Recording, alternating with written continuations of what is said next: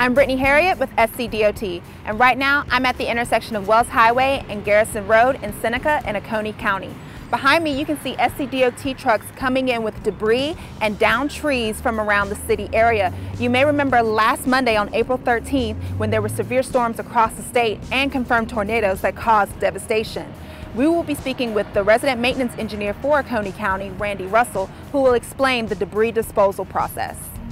We have 150 SCDOT employees helping to bring vegetation debris to this location, such as stumps and limbs and brush and logs. We'll go down here and take a closer look at where they're dumping the debris.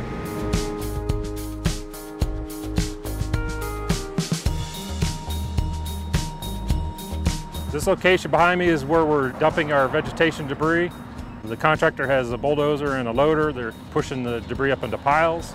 The next step in the process, which is happening down the hill from here, is the contractor is grinding the debris into mulch with tub grinders.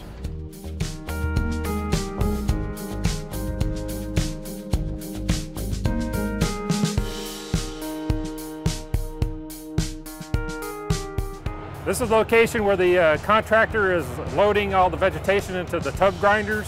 It's ground into mulch. The mulch is loaded into the contractor trucks and then hauled to the location where they're storing the mulch. Now back to Brittany.